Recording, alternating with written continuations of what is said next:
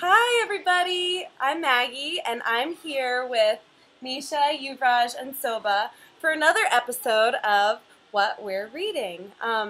First, we just want to say thank you so much for being a part of the fundraising that's been going on to get books for the Coppola kids. They've been just going through, really tearing through books in the library, and we kind of can't keep up with them, and I'm just so proud and happy that they love to read. So they're going to share with you what books they're reading. We have been able to get a lot over.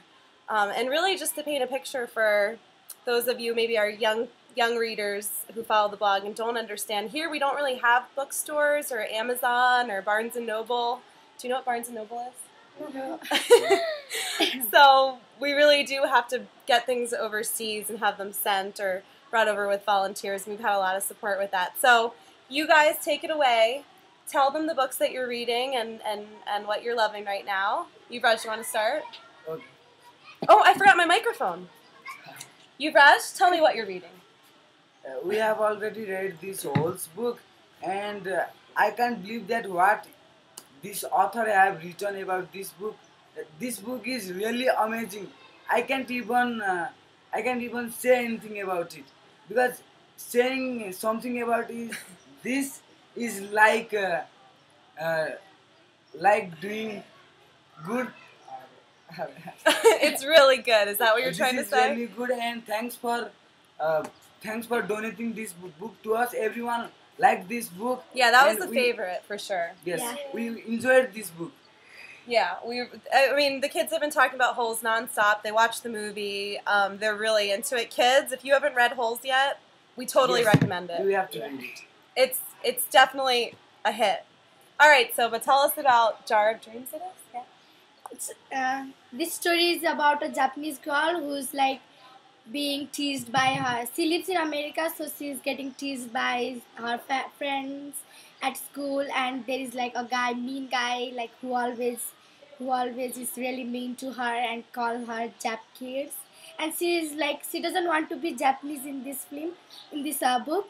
But later her aunt comes and then she teach her about Japan and Japanese tradition, and I really love Cool. it. I haven't read that yet. Did it make you want to go visit Japan? Yeah, I really from this book I would really want to go Japan and wear a kimono. And wear a kimono. I couldn't stop reading this book.